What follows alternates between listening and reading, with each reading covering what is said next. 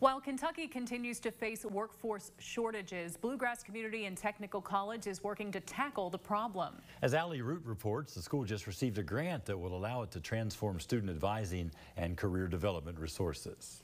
From the moment Ashanti Cummins stepped foot on BCTC's campus this fall, she says she and her peers have been surrounded by mentors, guiding them in the direction of their career goals. I understand that not everyone gets leadership and guidance. Every little step that I have to take, it's not like I'm taking it by myself. I have a lot of support here, a lot of the staff, and they know me for me, not just as a small percentage or a head count. Although BCTC already has an established career services program, school leaders say they're looking to take it to the next level. A $2 million grant was gifted to the school this week. Dr. Aaron Tipton says that money will go toward a new center dedicated to empowering students to get a head start on making informed career choices. They can participate with employers with mock interviewing or interviews at the time of graduation.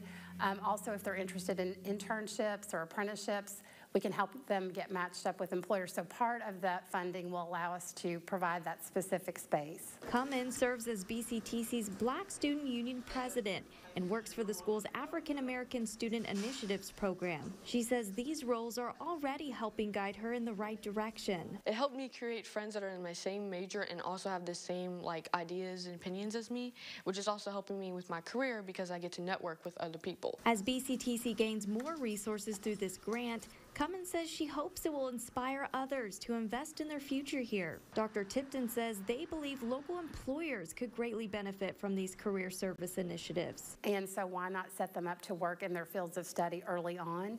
So I think by having this career services center and really increasing awareness to our students, like I said, when they first get to us, not only helps them with their career trajectories, but it also meets workforce needs, workforce gaps that we currently have. Tipton says BCTC's new Career Services Center will likely open in the next couple of months. In Lexington, Allie Root, Fox 56 News.